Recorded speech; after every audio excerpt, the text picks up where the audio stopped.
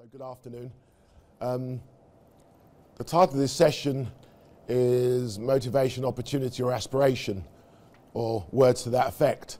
And when I was asked to contribute to this conference on all things being equal, diverse and inclusive, I thought what were the challenges and what were the opportunities in this ever fast moving world that is as interactively active and actively interactive, and by that I mean our thumbs are deciding a lot of what happens in this world. And I think we're really underestimating that 140, now 200 plus characters can actually change the world. Someone has the right to actually challenge how they're being treated in the environment that they're being treated in. As a product of that environment, they culturally express a view and then they connect. I have no slides because I want to engage the software between your ears, because I don't think we're engaging them anymore. I think we've got these devices, there we go, that do it for us. And if we all use these tools, I'm just wanting to know just how much more we're going to depend on them at the expense of the software between our ears. So 99% of software is between the ears. So I'm going to put mine down. And if the battery goes down or you don't have your phone for a day, what feelings do you get? Despair, loss, they are wonderful, fantastic. I left my phone at home. I panicked for about an hour. And then something happened. Use your head. And then I couldn't find any change to make a call at a telephone box because they're obsolete. And then I thought I'll ask someone else to use their mobile phone. And people get quite protective about their mobile phones. You tell a lot behind behavioural characteristics. Say, could I use your phone? Because it represents so much of what our lives are about. My life work has been about young people, which I'll talk about, but all things being equal, diverse and inclusive, it is about all things social, cultural and economic.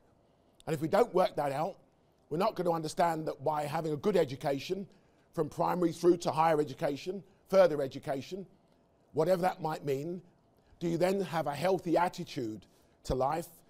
And whatever the challenges are presented, you turn them into opportunities, because the civil society, the social order of society, the self-discipline that you develop in your behavioural characteristics, determine that the community cohesion, whether it's 160 countries that I'm currently responsible to and for, of the students of the University of East London, but more importantly, all underpinned by one thing: vocation, training, employment and entrepreneurship. 5 key policy indicators that provide, by way of the racial disparity report or audit, if we've got that framework, we stand a chance. Now within that, there's things not so black and white. There's a lot of grey areas. Quite frankly, I don't care what you look like, where you come from, what you believe in, or what you sound like, or what your lifestyle choices are.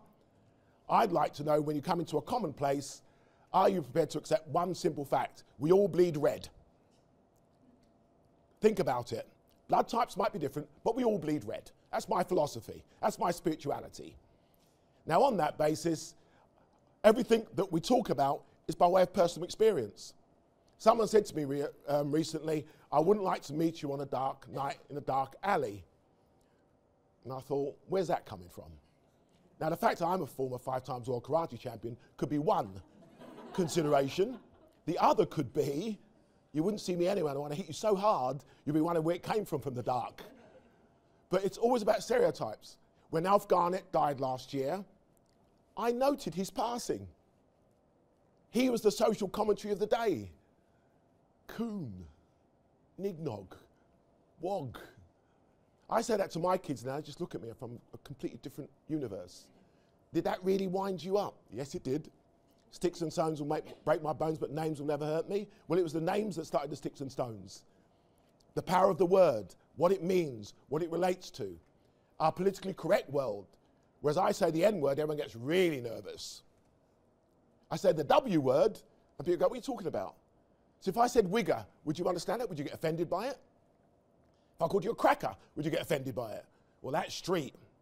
But if I say the N word, even if I call it and use it myself, people get very nervous. And isn't it all about people getting really nervous now that we can't have the honest discussion? And why many years, as Simon said earlier, and I've put a full shift in public life, 6 prime ministers telling the truth to power, and what progress have we made? Very little. But we live in hope. So on the basis of my own journey that suggests, if I was the potential bad boy made good who without sport, and I will throw sport in, and when people tell me why, and the racial disparity audit, under culture and community it had culture, arts, digital, museums, no sport. Anyone watched the World Athletics Championships at the Olympic Park? Just under 200 countries from all over the world, wonderfully rich and diverse. Do you know how many jobs and enterprises supported all of that? My point is made. There's sport in all its broadest possible social, cultural and economic impact. Every form, from Paralympics to the full athletics programme, everybody providing that faster, higher, stronger. And I believe sport is intrinsically part of the fabric of society and it reflects society. So when I use my 4-year cycle of audit of society, it's the Olympic and Paralympic Games. There are some other cycles of the Commonwealth Games, even more pertinent, even more so with Brexit a reality. Are we going to re-engage with our historical notion of empire and colonialism and what that means in 21st century global communities? We are supposed to be. The Commonwealth Heads of Government Conference will be in London next year. Are you aware of it? Do you realise that is one major way of bringing all things equal, diverse and inclusive to the fore? But I'm about young people because I believe they are the challenge and the opportunity. They're the barometer of what we've got right, what we still need to get right, and what we might never get right because they might have to get it right for us. Because I'm looking at my pension plan. I'm 60 in February and I'm already going, I need to be really nice to my 24-year-old, my 20-year-old and my 19-year-old. No, 20, 21 and 24. They're a great drain on my resources. So you invest in them in the hope that they will invest in you. My mother says, very wise lady is Violet, still lives in Hackney, 88, and says, why do they have so much children in Africa? I said, it's a pension plan, Mum. And she went, but how? She doesn't get it. But she was a young widow. Father died at 7, bad things happen. Wolverhampton, get rid of the accent because I couldn't get rid of my colour. So I moved to the East End of London where colour was still a bit of an issue and I got rid of my accent because you need to sometimes adapt. And our ability to adapt to this very tricky world of what we look like, where we come from, what we believe in and what we sound like, a word used out of context, arguably not with any angst to it, but can't we just see where it takes us so we can have an honest discussion? Is that not the bedrock of democracy? So East End of London was not a sporting protege. The National Front, an all-boys school. I needed to defend myself. I sold West Indian patties at school. Budding entrepreneur. Alan Sugar didn't make as much money as me. He was in the same school. It's interesting to know where your path will take you. So I went to a karate club to protect my stock, protect me, and look after my interests. Then I discovered a sporting pathway, which is why the diversity of choice suggests you might have to, young people will definitely have to, become more diverse in their skills, their tools, and their adaptability, because they will not have a job for life. It's not going to happen. They're not even going to get a pension, because we're all supposed to invest from one generation to the other. Well, I'm looking for nothing from my lot. So the Geoff Thompson Preservation Investment Plan is to make sure I can keep going long enough to be able to look after myself. We're going to have to work longer. So what does that mean for intergenerational working? What does that mean for that, all things being social, cultural and economic? Well, I still bark and hark on about sport because that's where I've come from. That's been my life curriculum. That's been my journey. And I am from the School of Hard Knocks, the University of Life, a degree in common sense, something universities might want to introduce, a degree in common sense. Employers want resilience, employers want soft skills. We talk about emotional intelligence, we talk all this stuff. They pay for a degree, a great cost now. I take this degree with a CV and they go, that's not what we're after. That's not what we're looking for. We want leaders. We want people who take risks. We want people who push the boundaries. Isn't it interesting how we strike that balance? Well, I've always been a risk taker. But competition karate is the ultimate discipline. Combative chess. You are mentally just deconstructing your opponent. I did much damage without doing much damage. And all non-contact sports are contact by their very definition. It just allows you to make contact without the rules of making full contact. Discipline. A very important word in that world of all things being politically correct. How many of you feel that political correctness is now a spent force? This is human interaction. If I've engaged your software, you're going to be engaged with me. I'm going to download a bit more energy. You're not smiling. There you go. It helps. By the way, if you don't smile, enjoy this, you're not going to get anywhere. It is the ultimate natural high. And on that basis, you stand a chance. Now, everyone says you can be very intimidating, Geoff, so I have to work really hard at my smiling and coping skills, because my first instinct is to react. And it's important that we understand what a reaction is and what a response is, and how it's measured and how it's considered, because we do need to be mindful and respectful of each other. So karate takes me all over the world, travel broadens the mind, medals have currency. You move up the social ladder, you meet some important people.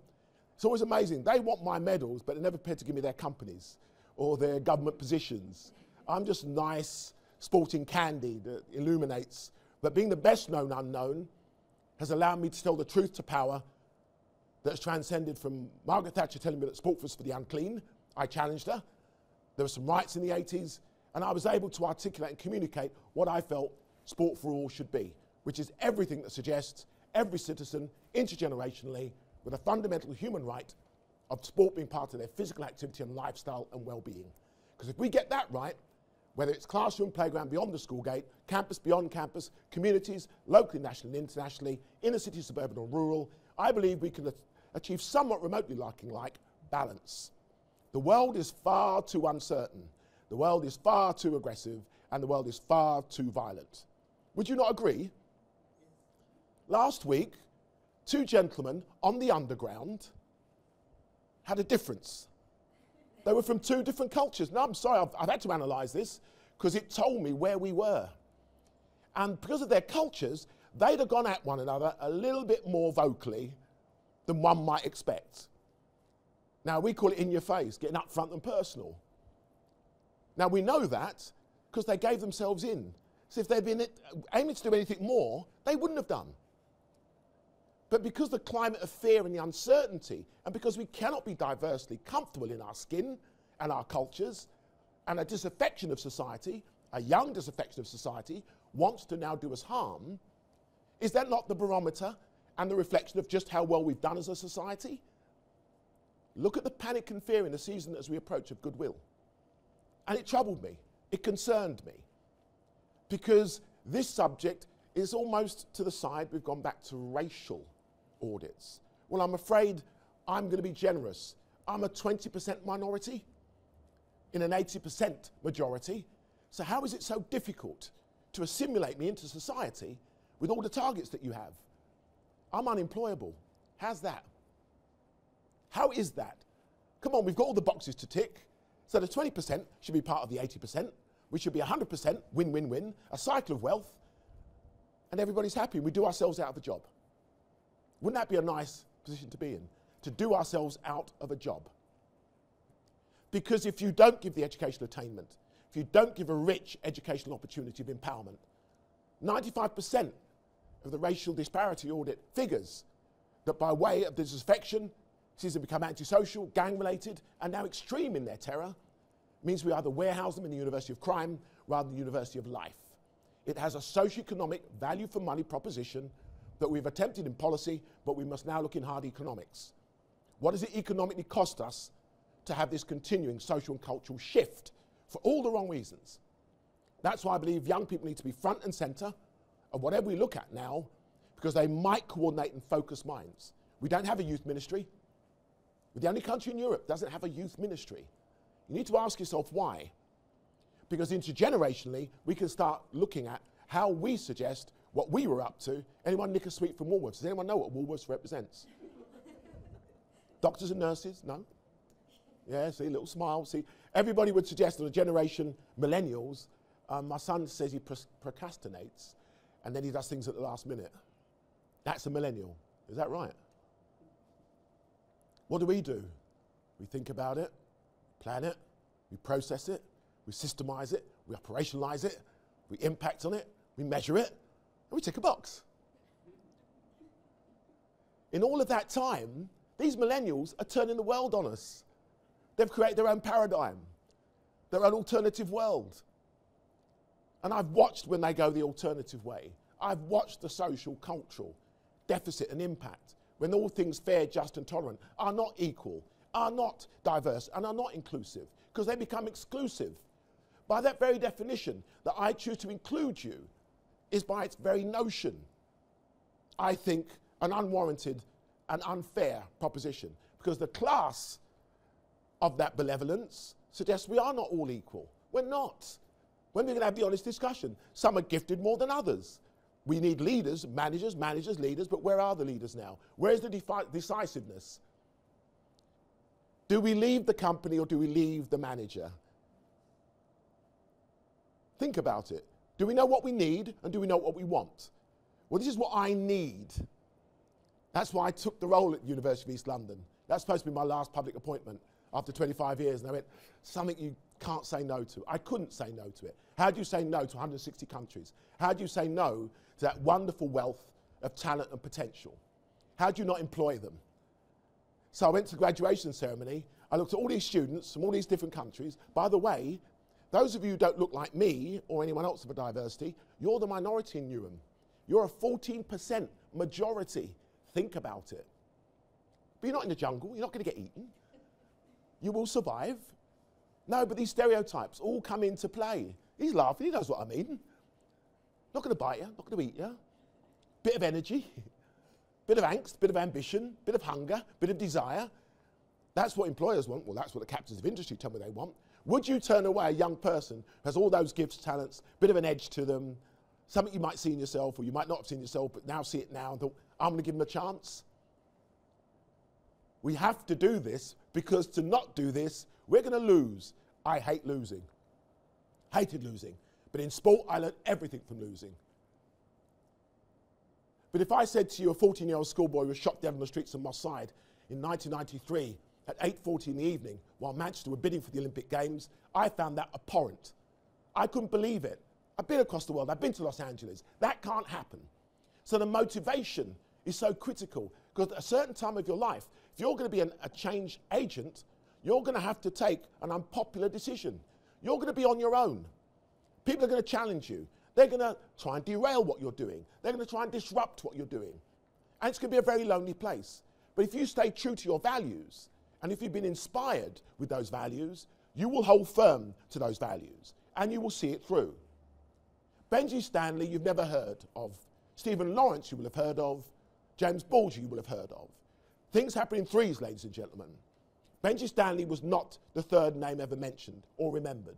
That's something I'm addressing now, quarter of a century on. I'm not going to bore you. That's the beauty of the thumbs, the authenticity of my message. What's he talking about? Just Google Youth Charter. And it will take you from tragedy to opportunity. It will take you on what's been realised socially, culturally, and economically. From the East End of Manchester and the Commonwealth Games to an Olympic 2012 Games. Legacy. Inspiring a generation.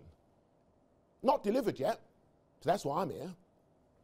So we talk about motivation, we talk about opportunity, we talk about aspiration.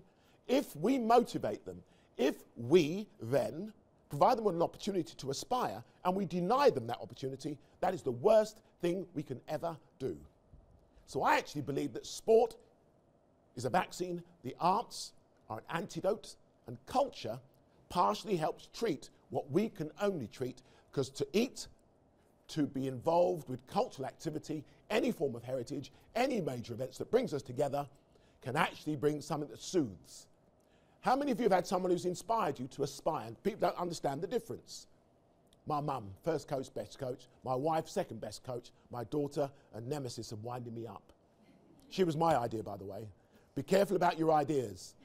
You may have to back them up. You may have to deliver on them. I had two males. I was the third male in the pack. I needed parity, so I thought we need a girl.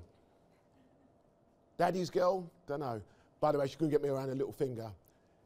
She avoided me until the age of 3, and then here's how cunning you ladies are. By the way, gentlemen, they have the maturity of that lateral ability to manipulate, moan, complain, prod, nurture nature. And by the way, if you don't think that's what's needed, you go to those communities now. We need balance. The City of London want you back because you stop us from taking risks, too many risks. There needs to be a counterbalance. Then she came up to me at the age of 5, gave me the biggest kiss in the world, and said, I'm going to need him. And we've been working at it ever since. I start with no, default, no. You've got to convince me. But she wanted to go ballet, and she's tall and she's athletic, but there weren't many that looked like her. So she had to change that environment. She had to be a trailblazer, but it came with a price. And yes, she's got some life scars, but there's nothing wrong with life scars. It means there's an experience, you can tell a story. So when you look at post-apartheid South Africa, as I had the ability and fortunate experience to do, and the late President Mandela said, I want you to use sport to give me a chance to breathe, to help heal the nation, to help give it hope and opportunity and aspiration. We used it. So when Team GB win their medals, I'm not sure if it's inspired anyone, but I do know this, there are a lot more bikes on our streets. There might be the question of how do you on the streets afford a bike on the streets that costs so much money on the streets? So they might nick a bike on the streets if they can't earn a bike on the streets. Do you follow my drift? It has to be a cycle of wealth. There has to be a win-win-win for everybody. But life isn't as equal as that. But I can tell you now, if we don't provide that equitably diverse and inclusive opportunity for all, because in a three-class system, the gap between haves and have-nots is widening. Young people are not going the traditional routes from education to employability, to a job for life. They believe that if you earn it, they can take it. I'm afraid that's the truth, but how do we find the balance? Well, I believe the East End of London is going to be the ultimate experience and opportunity of how that happens and occurs. Go to Westfields if you want to know what I'm talking about. I quite frankly was taken aback at the sheer diversity of cultures that were there. Simply one culture, see, bag and shop. Airports, supermarkets, well, depending where you want to go. I like Aldi, I like Marks and Spencer's, I like Debenhams, I like all of them. But certain people go to certain places because they feel comfortable. It's affordable. And what I'm saying is the comfort of your affordability would suggest every single student that comes to the University of East London, when they graduate, I expect to go straight into a job. Why? Because those companies, public or private, third sector, community organisations are looking for that diversity. But we were only finding jobs for up to 60%. Well, I want that nearer 90%. Because some people won't try. Because what's the secret of success? Hard work. Young people don't want to work hard anymore. They work smart, clever, interactively active. No, because they can. I am so blessed that I had a tough, they said I had a disadvantaged childhood. I had the best possible childhood. And I talk fondly about the National Front. I talk fondly about all those people that gave me a really hard time, but you can when you're 6'5" and you've got 5 world titles, and you're one of the more dangerous human beings really to come into contact with. But I'm not too bad, am I? I'm the elephant in the room that's got a tusk, and I can make myself known. But what I'm saying is, in all things that we look for, we have to start with ourselves. What was your personal experience? Every one of us has a prejudice, every single one of us. But as long as you don't make it an ist or an ism, we're work in progress as a species. And we have to really understand that if we're going to make any sense of this uncertain world. So in all of that, when someone said, what does this really look like? We engage young people with sport, art, culture and digital. We engage them because that's what they're interested in. We then educate and equip them, classroom, playground, beyond the school gate, informally, formally, with the resilience, life skills and the potential to be motivated and inspired. Once they're inspired, they have the confidence, trust and respect that you give them and they give you. It's a two-way relationship. Then thirdly, they will be empowered to either aspire to further or higher education, employability or entrepreneurship. It's very simple. 3 phases of engagement. Put a nice framework, a matrix of outputs, targets, outcomes, sustainability, real credible sustainability, and we start to change the world. And I know that everyone's here because they want to change the world, and if they weren't here because they want to change the world, I'm now challenging you, and I've downloaded what it is you need to change the world, and if you don't, go to the website, download it, and do some deep meditation. Because it is all between the ears. And we're all making this too difficult. Far too difficult, far too complicated. So let's get that degree in common sense and that PhD in life. And if you want to do a master's, just work with young people every single day. Because they will frustrate you, they will inspire you, they will challenge you, they'll bring everything out of you. So just so you understand that life's about cycles. One of the people who really inspired me was the great Muhammad Ali. I watched him in 1974, rumble in the jungle, and by then sport stopped the world. sort of one of those no high definition televisions, because we couldn't, but everybody's around that television. And I watched someone who had something that suggested his gifts and talents, whilst he had the power of his ability to win and influence on the basis of a right, a fundamental right, that he believed was part of his belief, he would deny himself of what he loved most, winning and making impactful change. In that negative, he was to visit every campus he would be invited to and sow a seed of inspiration. And as a result, transcend every culture, every background, every belief, every consideration of what they might be. I met him in 1988, Goodwill Games, 1989. Spiritual experience, an exchange, 2 heavyweights, world champions. Friends observed what happened, and he downloaded something in me, and he was quite ill then, but he came alive. And just so you understand, an aspirational journey can take you some quite unusual places. 10 years into the Youth Charter at the UN, someone who attended the workshop we hosted as a UN NGO, someone from New York, goes to Louisville, Kentucky, runs the Muhammad Ali Institute, sends me an email and says, I'm going to bring some Ali scholars to the Northwest. Those words you said, I want to come and experience them. So they came in 2006. By the time the relationship moves on and Muhammad passes, tragically, last year, a legacy was looked at. But his values underpinned what that legacy would be, the Float Like a Butterfly Social Coach Leadership Program. What is it? Just people who are extraordinary people, who are not lecturers, who are not teachers, who are not mentors. They're just coaches, because we're going to need to coach. Coaching allows you to use different styles, and when I was being coached, there were all these different styles, and then we all had to come together as an all styles. You remember what it was about. Everyone had their style. Everyone has their football club. Everyone has their own way of doing things. But there was a common aim, a common goal. Muhammad Ali's core values are simple: confidence, conviction, dedication, giving, respect, and spirituality. Is there anyone here who finds any of those 6 values something they could not even begin to relate to? Don't worry, a little nod will do, or a smile, I don't know what. Raise your hands, I don't care. What I'm saying is, one or the other, if you don't relate to 2 or 3, you can aspire to them. If you relate to 2 or aspire or wish another, you can be motivated to. But the opportunity suggests, and I'm telling you now, his legacy will truly transcend. Because every single school or prison, got to prison on December the 12th, many of them predicted I'd be in prison. Someone even said recently, when there was a gap in my CV, what do you think he was up to then? Did he go to prison? They actually said that. I thought, you cheeky little... But I could sort of take the higher ground. They would say, take the higher ground. Where's the higher ground? How high do you go? Where's the glass ceiling? Is it double glazed? I don't know. It is. But does that mean we accept it? Because at the end of the day, it will be all about what opportunity, motivation, aspiration provides, so that we can simply have the confidence, trust, and respect. And then we can start to make a difference. Geoff, you tread on people's toes. I've got size 13 feet. There's a very strong likelihood I will, but I will say sorry. Don't rock the boat. Well, I was told I couldn't swim. You're going. You're laughing and you're going. I'm sorry, I've got to go. She said she was sorry. She apologised. You are forgiven. All is well.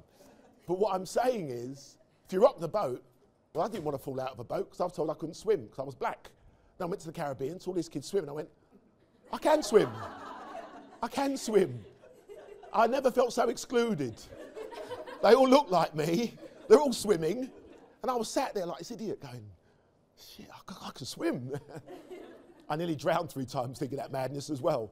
But it's amazing when the motivation was there. So the fundamentals have to be there.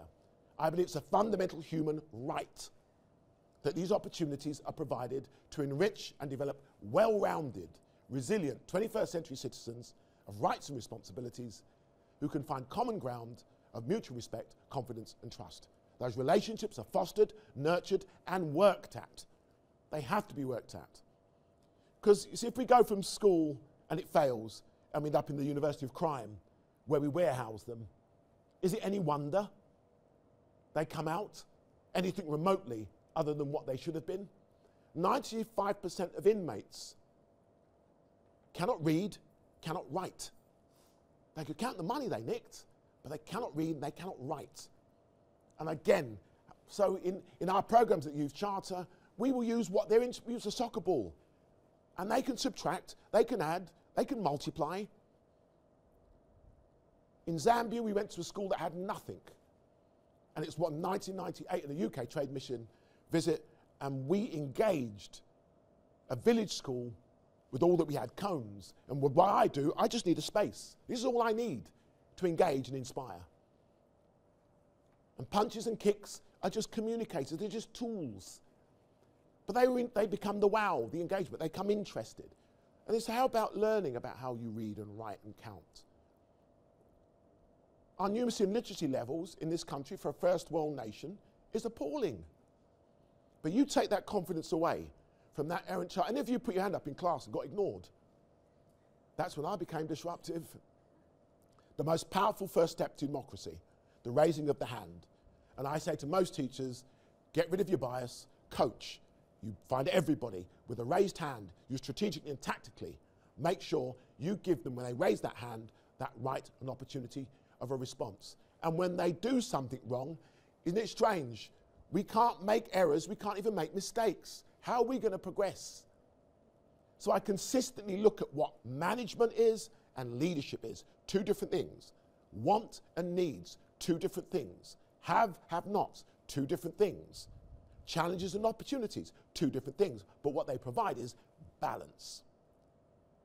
So all I want to say to you in summary is, everything we look at, everything we consider, in all things being equal, diverse and inclusive, starts with me. As Mohammed said, me, we. Because once you have that currency, you can share that currency and create that cycle of wealth. And that wealth suggests that you don't count the days, make the days count. And by the way, if we don't give back, then why are we here? Giving back is the rent you pay for your room here on earth. By the way, Muhammad Ali is all over me at the moment. I can't escape him. I realise that everything is for a reason. So if you're not sure, or you're unclear, or you don't believe it can happen, because we're a species that have to have something to believe, belong, and identify with, whatever that is. But what I want to say to you is, if we don't invest in our future, and those young people are part of that future, where are you hoping to retire? What paradigm world or next planet are you hoping to go to? Because I just simply want to be able to walk the streets and them allow me to do so. Some of them might remember me, get a virtual hologram of me doing things when I was really good at doing it. But what I'm saying is, engage, equip and empower them. Take all that you have and all you're committed to in giving them that motivation of aspiration. And as I've said, every student I met at UEL, I said, I want no more excuses. There is a bar that's been raised. Every single one of you will get a job or will become the new entrepreneurial next best thing. And don't accept when they tell you you can't, you won't, you mustn't, you shouldn't. Why not? Why not? We've forgotten to take well-considered, but at the same time, very, very purposeful risk. We need to take the risk or this agenda will not change. I've downloaded enough. I feel my energy levels are somewhat replenished because I'm quite frankly very tired. It's been a long, demanding year. Every single one of you will admit to that. I've never looked forward to the season of goodwill for a long, long time. But what I would say is I can't wait for next year. I cannot wait. Why? We are a species of hope. So thank you for listening. I hope some of it will have resonated, some of it will have been downloaded, and if not, I'm sorry. Thank you.